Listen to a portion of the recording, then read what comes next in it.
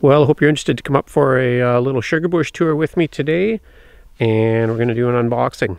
The OLIGHT Baton. I'm just going to give you guys a heads up about a flash sale that's happening, as has been my habit. So let's do this up there.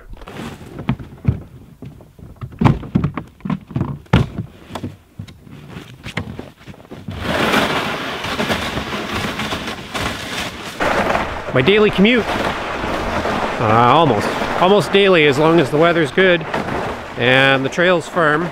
Don't even have to wear my snowshoes right now. Everything's frozen up. But I did bring them because when you get off trail, that's a little bit trickier.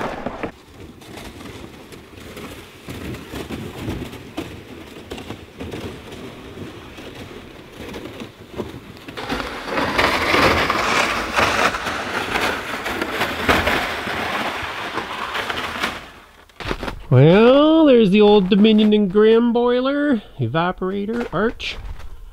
My tarp shelter held up for another year.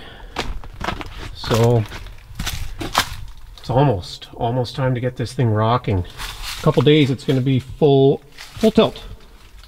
Full boil. I have to get my hoses out and bleach these lines so my gravity feed works again. And what's going on here? Oh, it's just frozen in, it's not full. I gotta open this up and bleach that thing out too. Cut a little bit of firewood up. Yesterday I had some friends out for a little bonfire. Just trying to burn up some old junk here, make some space. And once the snow melts, I need to repile that firewood and get it under a dry cover. Let's have a little look in the bucket. Dry. This one we just put up recently. These are the 5/16. These are the smaller spiles. Trying to use more of those this year and fewer of the big ones.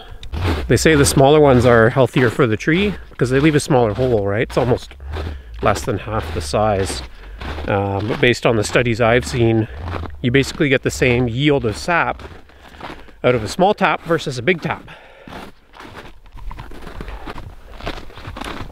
Should be good in a few days.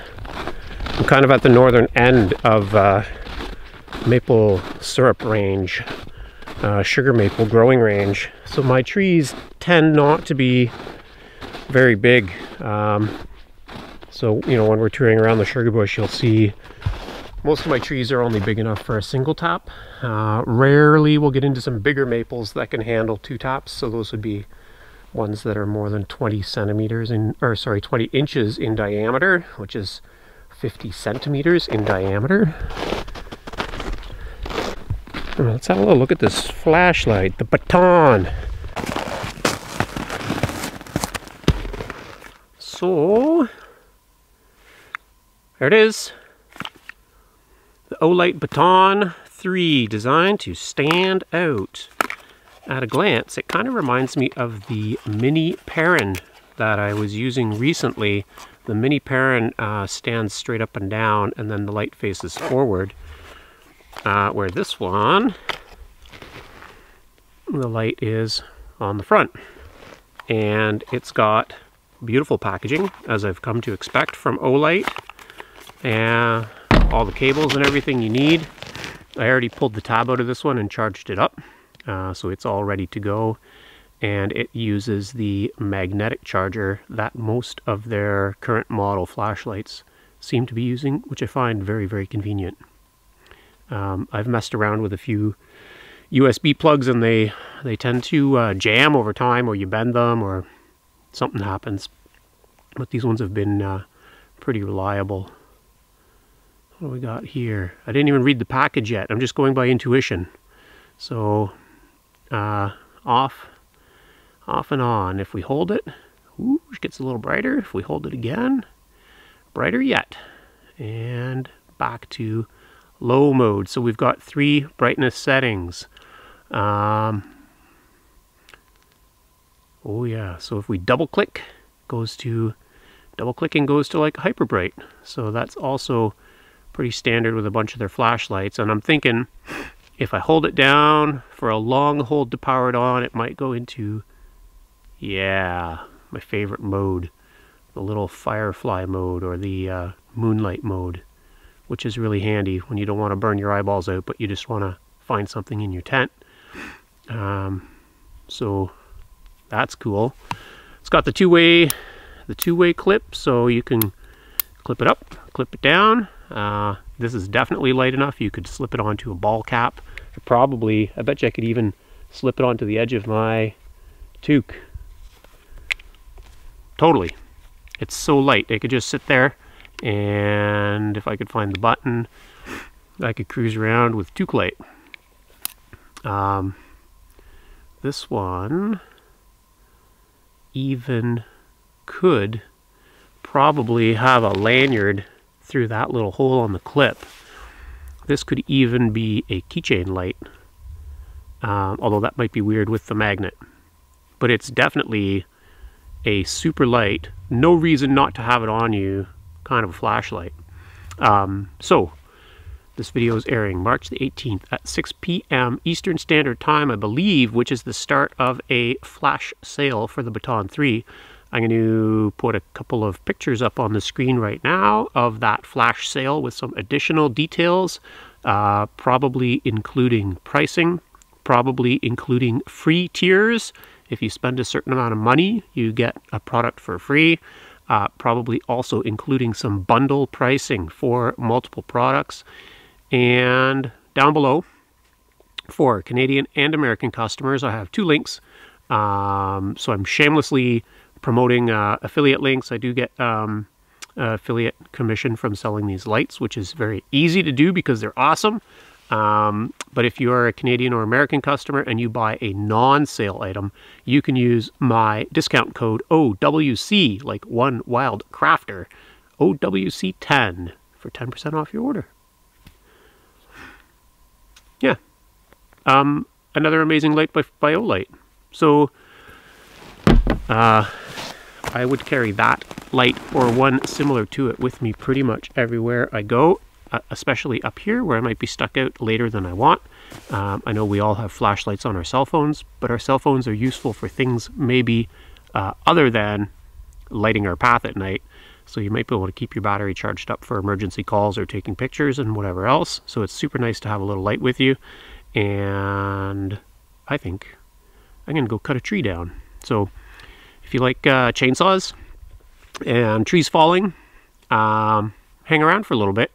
It's kind of that time of year where the sap's not really flowing on the cold days, and so there's a million other things that need to be done in the sugar bush, including trimming out non-target species that are overcrowding your sugar maples and removing your lower quality growing stock so that each time you kind of cut through carefully without overcutting and without damaging the surrounding trees and the soil, you're leaving a higher quality, more productive, faster growing sugar bush. That's my plan.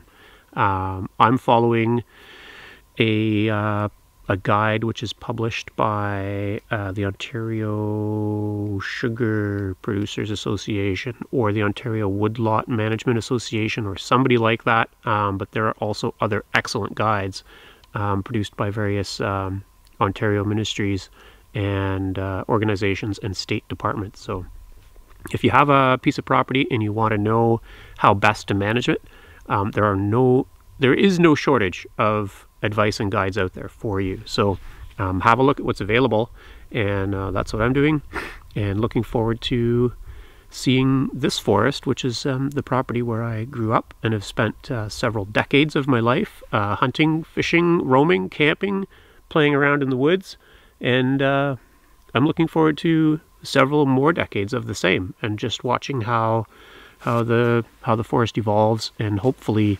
thrives under my management, as it generally has under my dad's management. So anyway, chainsaw time.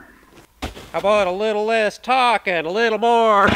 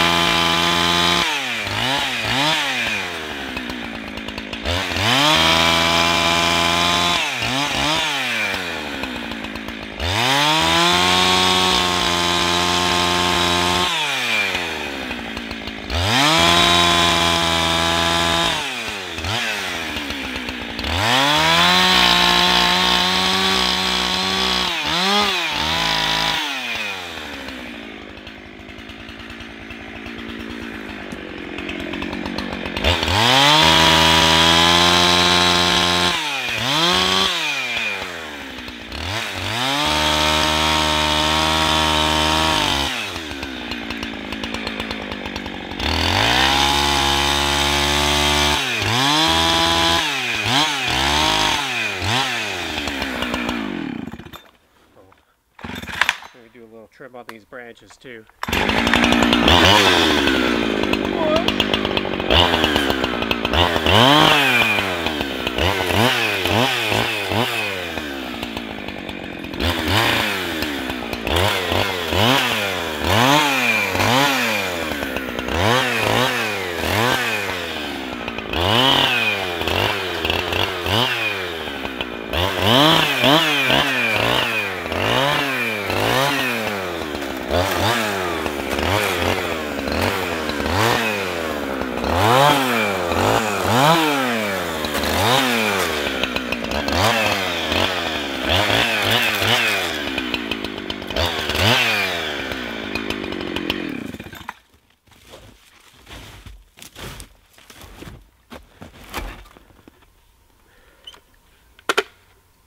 So in a nutshell, that's kind of what most of my time off consists of between now and the end of April. Collecting sap, boiling sap, cutting firewood, clearing the bush, lots of exercise, lots of hiking around, and I really have no complaints about that. More time outside the better. So whatever you do, get outside.